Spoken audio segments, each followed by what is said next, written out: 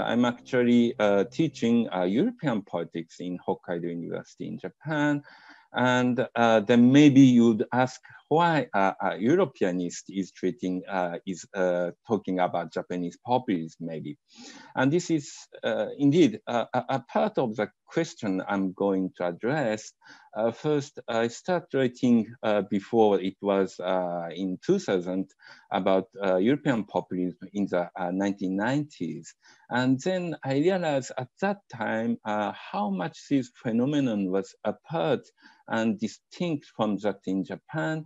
And as a comparativist, I started to think how and especially why those two populism is in plural, differ so much. And this is how I ended to present in a research conference and publish an article on Japanese populism.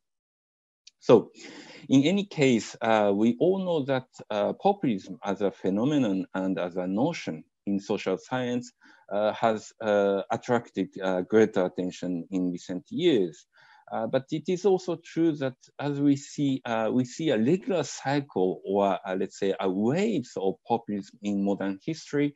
And we also observe that the notion of populism or the term populism was a subject of debate among the scholars for decades.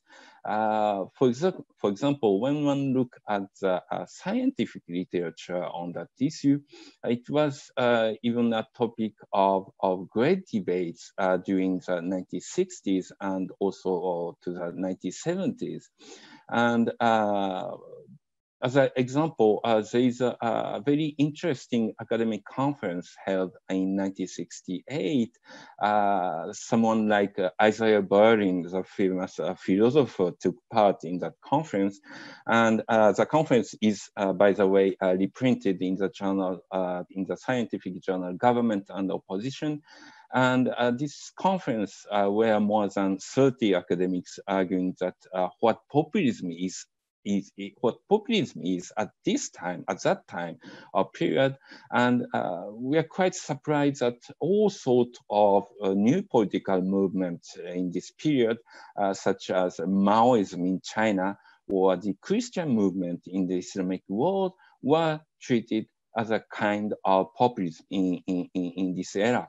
And only by this fact, we can see that populism is always a kind of let's say, a buzzword denoting a political phenomenon that is waiting to be named and to be understood. And the aim of my talk today is to contribute to that growing literature on populism by pointing out that indeed in Japan, Japan has its own kind of populism, namely a neoliberal or a reformist type of populism, mainly praised by local populist politicians, and which again much differ from the current trend of populism, and especially from the type of populism that experience European countries, where in Europe we see as a general trend, roughly we could say that populists in Europe, they are culturally authoritarian and economically interventionist populist politicians. And what I want to point out and analyze today is why that kind of populism, namely culturally authoritarian and economically interventionist populism, is absent in Japan, and why the one in Japan is so different from the Western one, based on a neo-institutional approach and not from a cultural, or let's say from actor-based grid of analysis. So on the second slide, when talking on populism in Japan, it was during the Koizumi era, Koizumi Junichiro, who was a prime minister from 2000 to 2006, that the word populism has been widely spread, not only in the media, but also in the academic literature. And in fact, Koizumi's his soundbite and very much antagonistic style in politics. And at that time, he denounced his own ruling party, is a Liberal Democratic Party, LDP. And at that time, he tried to privatize a postal service. It was in 2005, and it was at this moment the term became literally popular in Japan. And at that time, he was very much criticized for what he presented as a structural reform policies, aiming to minimize state intervention to the market. And when one looks to the overseas, what was happening in Europe in this end of the 1990s to the year 2000, we have seen indeed, we have witnessed Silvio Berlusconi in Italy or Nicolas Sarkozy in France. And indeed, it was this type, this neoliberal and reform-oriented type of populism that was the major trend. And we will call this type of populism led by the incumbent, like a kind of institutional populism in my word, maybe something that we could find this model starting from Margaret Thatcher in UK in the 1970s. But in this period of time, the Japanese populism was much in phase with those happening in other democratic countries. So then on the contrary, approaching to the present case, we cannot find that kind of populist politician, meaning those reformist type of populist in major democratic countries. And on the contrary, what we are witnessing now is the other kind of populist, like that, of course, like that of Donald Trump, or let's say from Marine Le Pen in France, or Matteo Salvini in Italy, and so on and so on. And this fact leads to the statement of these Japanese political watchers, even the finest, saying that the country, that Japan has been exonerated or is immune from the worldwide populist wave, as I'm citing on this slide. But when we take a closer look in Japanese politics, we have indeed politicians denoted as populist. And by this, we could say that populist politicians do exist in Japan.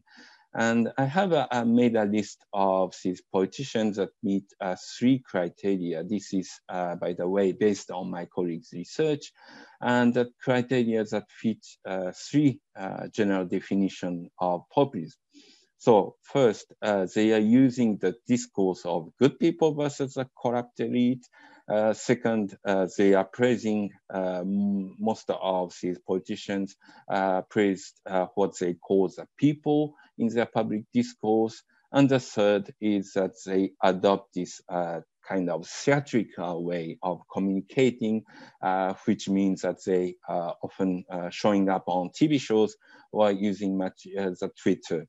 And let me stress that those 3 criteria match with the general definitions on populism so far made by the academic literature.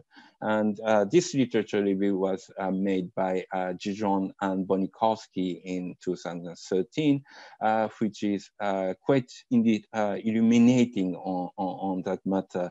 So I advise you to take a look on their paper, which we can access online. It is on Harvard University's website. So maybe, but for those who are the specialists of Japanese politics, or those who are very much aware of what's happening in Japan, like Klein Sensei, would ask, why is the name of Tanaka Kakue or that of Ishihara Shintaro? The former was a prime minister in the 1970s, and Ishihara Shintaro was governor of Tokyo in the year 2000. 2000. And often in the Japanese media, they are often denoted as populist. But they are not on that on that list. Is that they just don't fit this criterion by the fact that they did not use a new mode of political communication, which was not able at Tanaka Kakue's period, or as they don't simply praise what the assumed people, which is the case of Ishihara Shintaro, or and as the academic literature on populism implies that they should, populist politicians should meet those three criteria.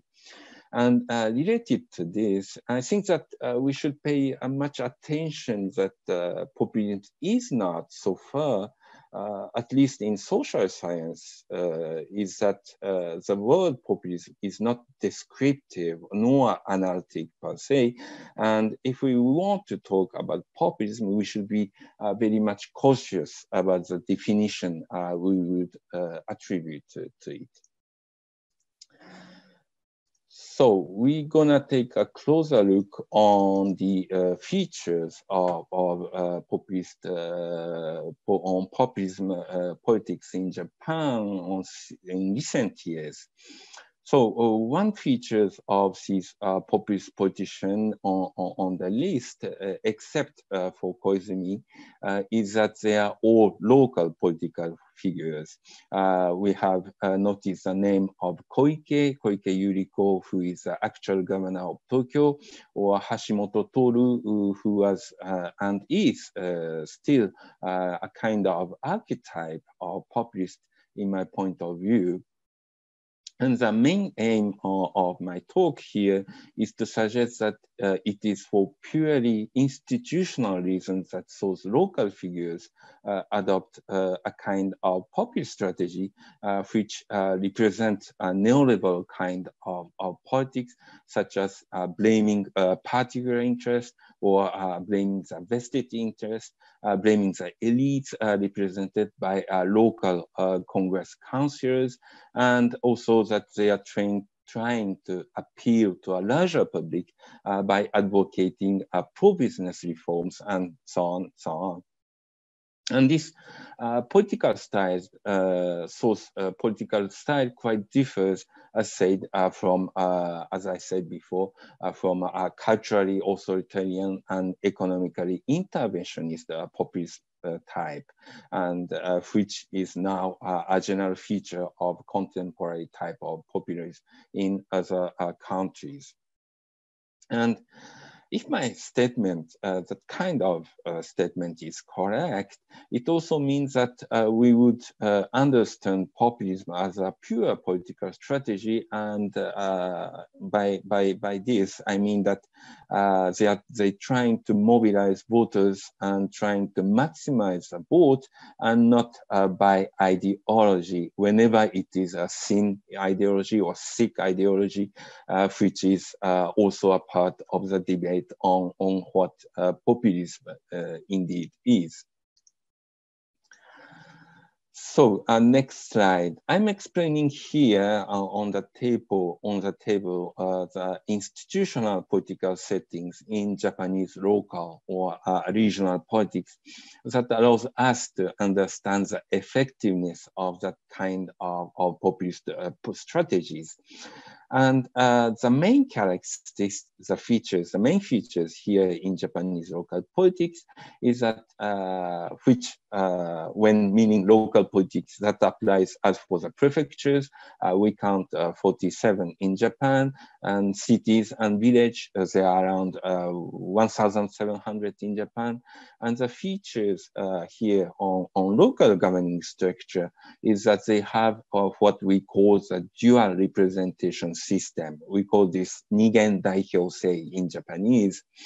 And this is a political system where the executives, meaning the governors and the mayors of the cities, are elected directly from the voters, and on the other side, their assemblies where the councils have their seat and also elected by the electorates.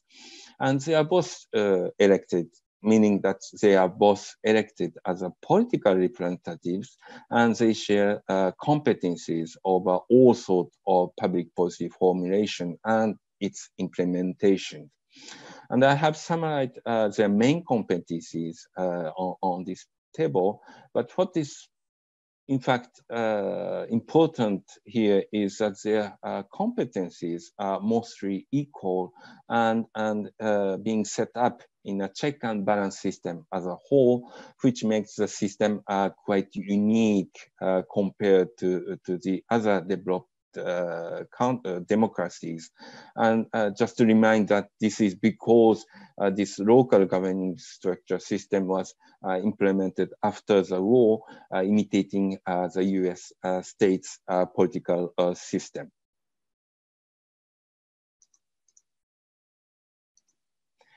So when coming back to my initial remarks stating that why these local political figures' rational strategy would be a kind of populist one and a reform-oriented one is mainly due to the fact that those executives, these local executives and the councillors are elected by two different electoral systems.